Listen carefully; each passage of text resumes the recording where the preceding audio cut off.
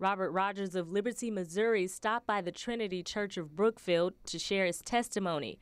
With him was a bag of pictures, a heart filled with memories, and a life-changing story.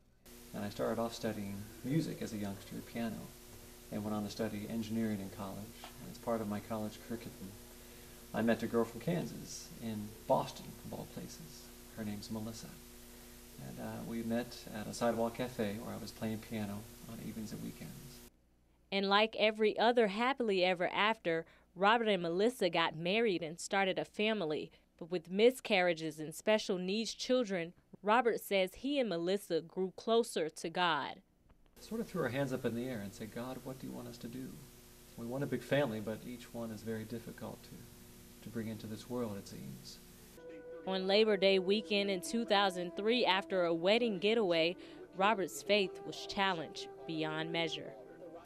And on the way home in this torrential deluge of rain, we splashed into this flash flood that had formed across the Kansas Turnpike. And it was in the darkness, we couldn't even see it coming. And within a matter of minutes, it overtook our van, it filled it up, and it ultimately washed us off the freeway and into this deluge, into the deep, literally. Melissa, McKenna, Zachary, Nicholas, and Alina were gone. And there we were, tumbling and drowning and no control, you couldn't see anything, you just had, it was just surreal.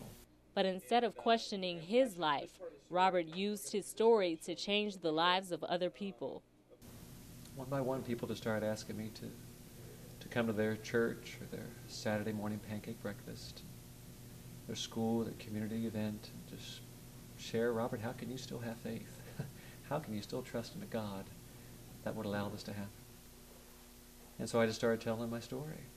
Today, Robert speaks at churches across the country, hoping to change lives. He remarried and has 4 children with his second wife. In Brookfield, Destiny McKeever, KTVO News.